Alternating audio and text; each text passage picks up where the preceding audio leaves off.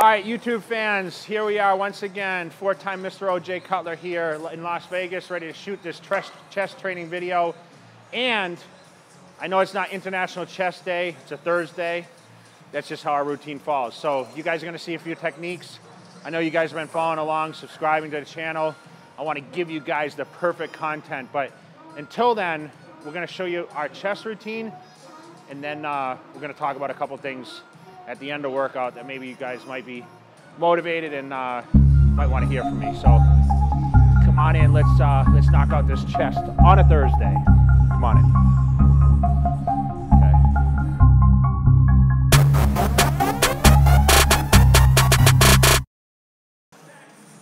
All right, so first exercise, and any of you guys that follow me through my career know that I like to do like hammer strength incline presses to kind of start my routine. Only because I think it's just better on the joints, so I don't really start with as many compound movements, especially at my age now. So I'm going to use this machine, which isn't a hammer strength machine, but it's similar to it, free motion machine.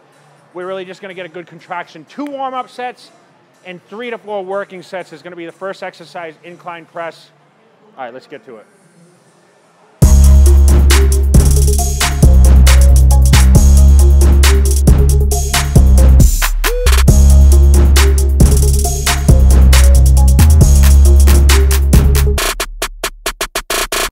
Okay, movement number 2 is gonna be incline dumbbell press. So with these, remember, we're just trying to, work the chest once again. I know we did a first exercise doing presses with a machine incline.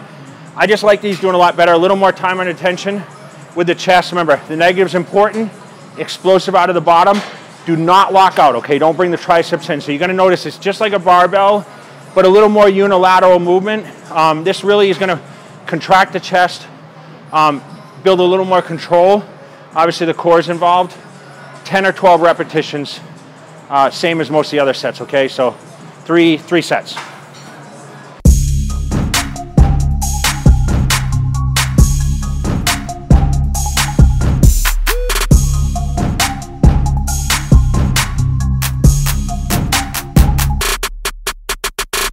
All right guys, third exercise is gonna be the pec deck or your fly machine. Okay, so a lot of gyms have this equipped in there.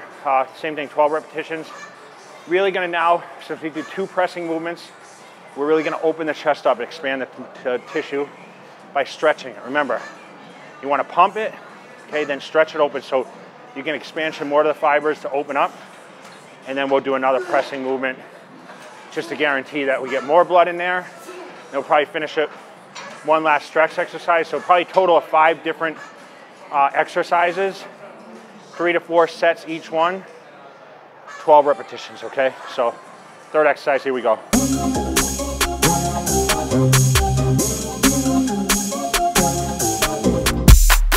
Okay, with this movement, remember now, the chest needs to stay up, okay? Shoulders stay back. You never want to round the shoulders, okay? Sometimes keeping the head back is going to allow you to get more contraction in the chest. Okay, sometimes when you bury the head, tend to lean over a little bit. So make sure you keep head back, chest up, shoulders back, really contract the chest, okay? Great exercise, stretch the chest, tear up those extra muscle fibers, and then fill it back up with blood.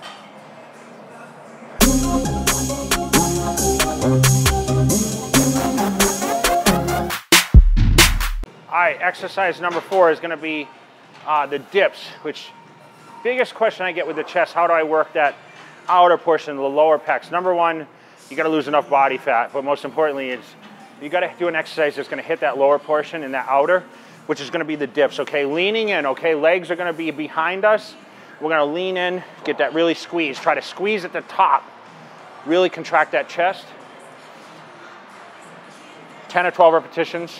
Okay, we only might get 10. I weigh quite a bit still, so gonna do this 3 sets. Okay, so check it out.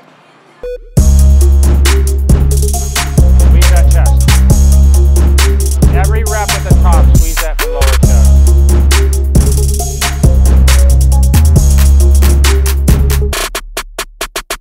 All right, so last exercise is gonna be the Smith machine flat bench press. And any of you guys know, the real bench press is very difficult for a bodybuilder to do just because of the shoulder joint. and I never really did them a lot in my routine. Anytime I went heavy, I had almost pec tears on those. So I stick with the Smith machine, a little more contraction, a little more balance with the machine itself. But we're going to focus on doing 3 sets. Same thing, 10 to 12 repetitions. Our final exercise, really get the contraction out. And I think it's the #1 builder for chest is going to be your basic bench press. So whether it's dumbbells, machine press, or Smith machine in this case is going to be probably the best exercise to build an overall chest.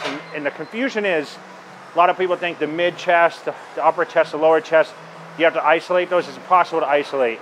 I think this hits the overall chest, gives you that fullness, and whether it's a beach body or a body you want to be on the stage for, stick to that basic bench press is going to be key to your success in that.